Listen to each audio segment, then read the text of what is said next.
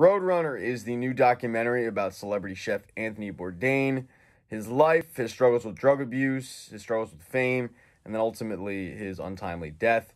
They take excerpts from other interviews with Anthony Bourdain, and then they mix in interviews with his friends and family. This is a really well done documentary, and I am somebody who casually knew about Anthony Bourdain. I knew that he was a celebrity chef. I knew he had a hit book.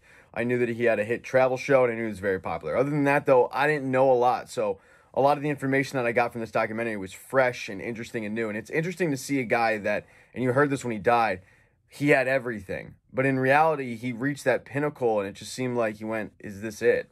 Is this all I have? And the interviews with his friends and family are really interesting to see the man behind the camera, the man behind the book.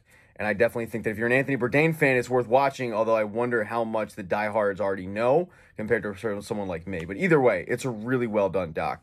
Now's the part of the video where I ask you guys to please subscribe to the channel. Hit thumbs up if you liked it. Smash that thumbs down button if you thought this sucked. But definitely check out Roadrunner when it hits, I think, HBO Max, and it'll also be in theaters.